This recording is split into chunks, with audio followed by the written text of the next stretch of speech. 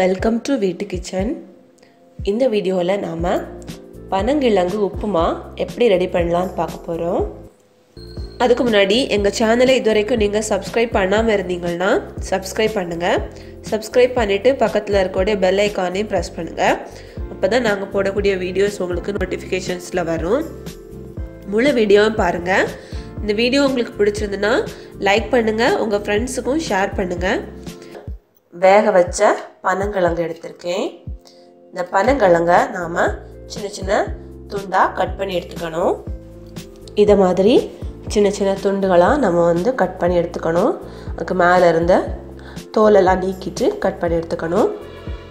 இதை இனி ஒரு மிக்ஸி ஜார்ல போட்டு நாம பொடிக்க போறோம்.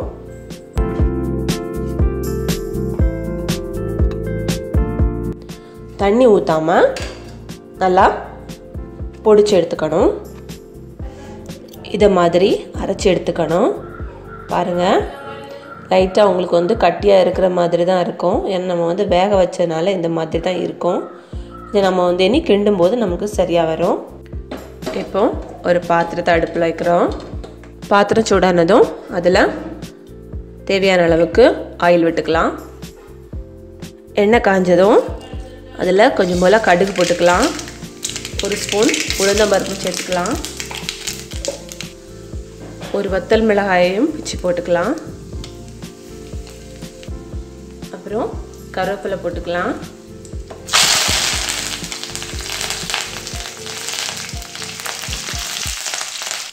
இனி இதில் பொடியா கட் பண்ணி வச்சிருக்கக்கூடிய இஞ்சி போட்டுக்கலாம்.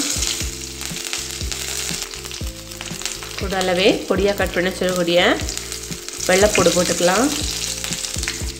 அப்புறம் ஒரு பச்சை மிளகாயை பொடியாக கட் பண்ணி வச்சுருக்கேன், அதையும் சேர்த்துக்கலாம். சேர்த்து நல்லா கிண்டி விட்டுக்கலாம். இனி இதில் கொஞ்சம் போல் சின்ன உள்ளி கட் பண்ணி வச்சுருக்கு, பொடிசாக கட் பண்ணி வச்சுருக்கு, அதையும் சேர்த்துக்கலாம்.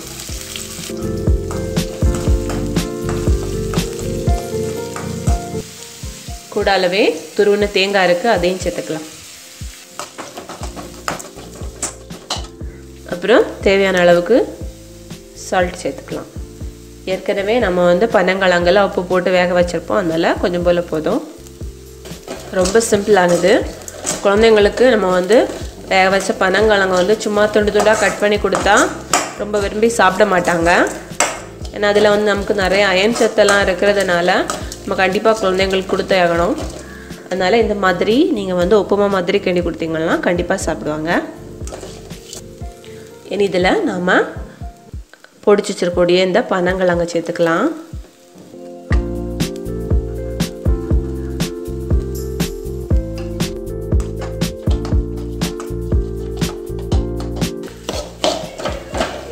பாருங்க, நமக்கு நல்லா உதிர்ந்து வந்திருக்கு.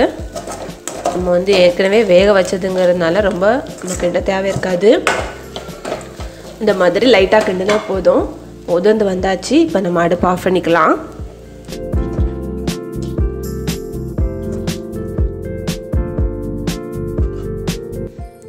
சுவையான பனங்கிழங்கு உப்புமா ரெடி ஆயாச்சு. பாருங்கள், நல்ல டேஸ்ட்டாக இருக்கும். சாப்பிட்றதுக்கும் குழந்தைங்க விரும்பி சாப்பிடுவாங்க. நம்ம நார்மல் மரவள்ளி கிழங்கு மசிச்சு சாப்பிட்ற மாதிரி நல்ல டேஸ்ட்டாக இருக்கும். இதை நீங்கள் உங்கள் வீட்டில் ட்ரை பண்ணி பாருங்கள். இந்த வீடியோ பிடிச்சிருந்துன்னா இந்த வீடியோவை நீங்கள் லைக் பண்ணுங்கள், ஷேர் பண்ணுங்கள். இந்த வீடியோ பற்றின கமெண்ட்ஸை எங்களுக்கு சென்ட் பண்ணுங்கள். தேங்க்யூ.